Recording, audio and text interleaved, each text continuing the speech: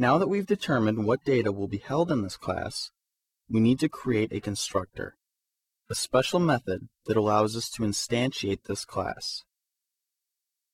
To do that, add a new line after the line public vector2 center and type the following: public game object open parenthesis texture 2D loaded texture close parenthesis open curly brace rotation equals 0.0 f position equals vector2 dot 0 sprite equals loaded texture center equals new vector2 open parenthesis sprite dot width divided by 2 sprite dot height divided by 2 close parenthesis close curly brace. This is the constructor for our new game object. Notice that it takes an argument, a texture 2D, which is the image data for our game object, what will be drawn on screen. The constructor sets up default values for the position and rotation of the object, then assigns its internal texture 2D object, called sprite, to the texture 2D object that is passed in. It then calculates the center of the texture, half the width and half the height.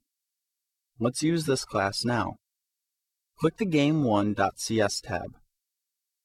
Now that you're in game1.cs, scroll to find the list of declarations near the top of the file. This is where we declared background texture and viewport. Create some empty space by adding a new line, and then type the following: game object canon.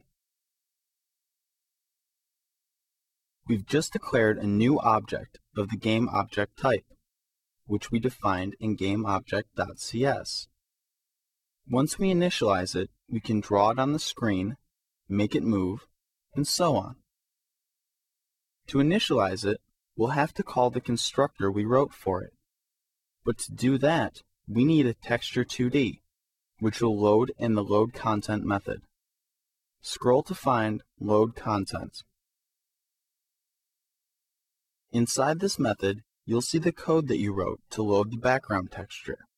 Background texture equals content.load.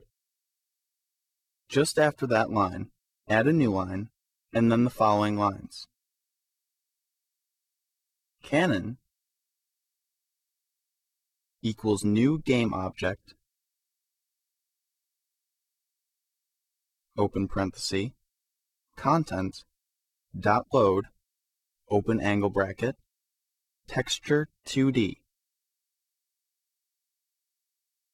close angle bracket, open parenthesis, quotation, capital sprites,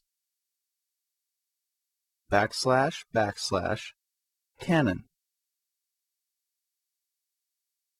close quotation, close parenthesis, semicolon. Canon dot position equals new vector2 open parenthesis 120 comma graphics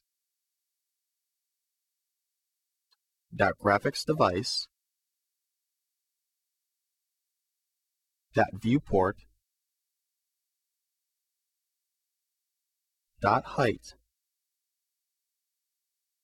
-80. close parenthesis, semicolon.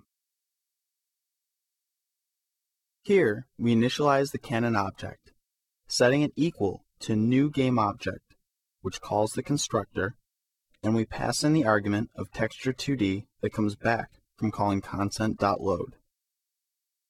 We then manually set the position of the cannon to 120 units from the left-hand side of the screen and 80 units from the bottom, so near the lower left corner. The cannon will now be created and initialized when we start the game. Time to move on and define how to interact with the cannon. Move on to the next step.